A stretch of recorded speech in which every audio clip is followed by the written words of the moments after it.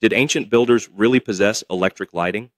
The so-called Dendera Light relief, carved deep within a temple crypt, has fueled wild theories for decades. Some claim the image shows a giant bulb powered by mysterious technology lost to time. But is there any truth to this?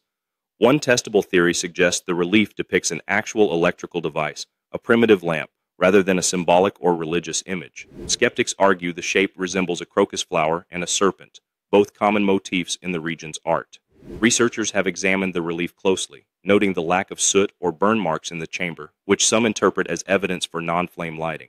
However, field studies reveal that ancient artisans often used mirrored copper plates to reflect sunlight deep inside dark temple chambers, minimizing smoke and soot. Crucially, no archaeological evidence, no wires, filaments, or power sources, has ever been uncovered on site. Leading Egyptologists and engineers agree. The relief fits within the region's rich symbolic art tradition, not lost electrical science. Verdict: debunked. Subscribe to History Crossroads for more tested mysteries.